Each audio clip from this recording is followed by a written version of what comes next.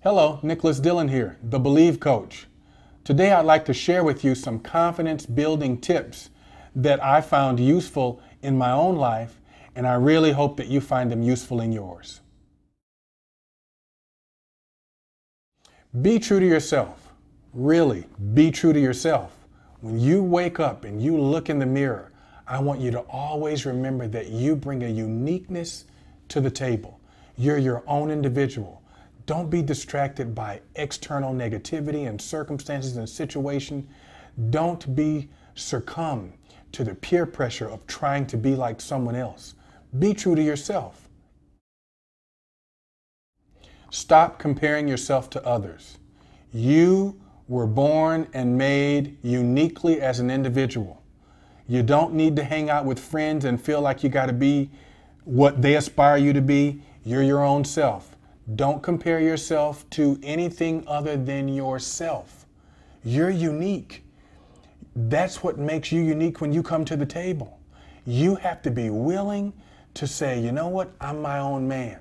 I'm my own woman. You are who you really aspire to be in life by just being yourself. So there's no need to compare yourself to anyone else other than you. Watch your self-talk, both in your own personal thoughts and in your conversation that you have with others. Really, self-talk is what you're telling yourself each and every day whenever you have a thought, a situation, or a moment. It could be something as simple as, I can get this project done.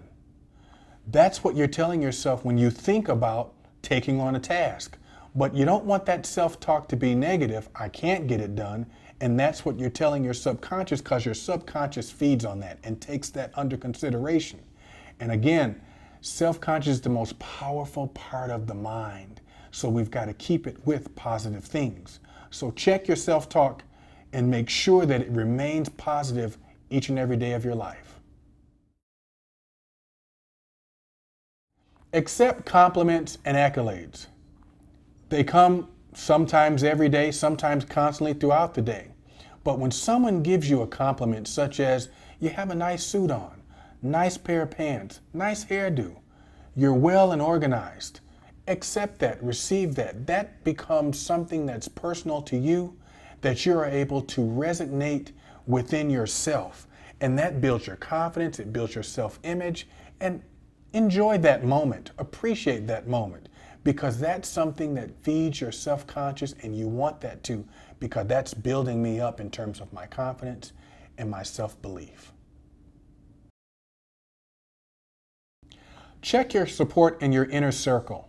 And what I mean by that is respect yourself first. If you are okay with who you are, you will not allow anyone to disrespect you or you disrespect yourself. You will establish a set of personal and professional boundaries, and you will maintain those boundaries and you will guard them. You will not allow anyone to cross over that, cross the line, because you respect yourself enough and your self-image and your self-confidence enough to not let anyone exceed that limit. Feed your subconscious and continue to improve. Positive affirmations come into play again here. Think about what you're saying to yourself. Think about what you hear others saying about you. Feed your mind, feed your subconscious positive things. I'm a smart individual. I can get this project done. I'm a handsome individual. I can do anything I want to do in life. Those are positive things. I can get those through CDs, tapes, things of that nature. I can watch videos of empowering things that I am constantly feeding my subconscious. And all of this stuff and all of this information actually goes into the bank of your subconscious. In that bank, your mind, when you're having a conversation with someone, when that conversation is even your inner discussion with yourself, your mind wants to go into that bank and pull those positive things out. And when you constantly feed yourself, it begins to take over what's inside your conscious and what's inside your subconscious, so that when I find myself in a self-doubt mode, what do I have in the bank? positive affirmations. I pull on those, and they come into play when I need them to maintain and keep that confidence where I really want it to be. Keep a journal and document yourself. I have done this for approximately 20 years now.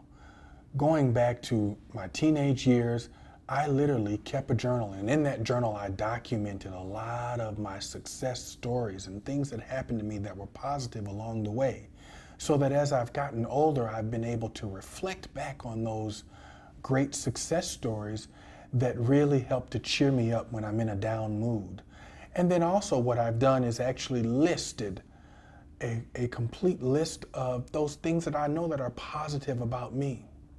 That too helps me to really grasp some positive affirmation when I need it. What I also document in my journal is those gratitude moments. What am I really thankful for in life?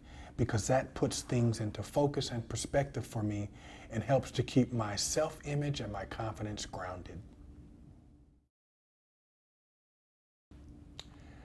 Give of yourself. Whenever you have an opportunity to share those experiences, the accomplishments that you've had in life, it may be a simple tip that you give to someone. It may be a tangible something that you're able to give and share with someone who might be in need. The good feeling that you have and you walk away with from being able to share and give of yourself is so positive and has a profound impact on your self-image as well as your confidence. Fulfill your purpose. Get yourself a personal mission statement. That personal mission statement should really define your purpose, what your goals are. It should keep you focused on really what your objective is each and every day of your life. I challenge every one of you to develop a personal mission statement if you don't already have one, and always look at that. Write it on a Post-it, put it on your computer, put it on your mirror, put it in the dashboard of your car. But always look to that when you find yourself off kilter, when you find yourself losing focus, because your mission and your focus in life is always going to go back to that purpose. That reaffirms your self-worth for you.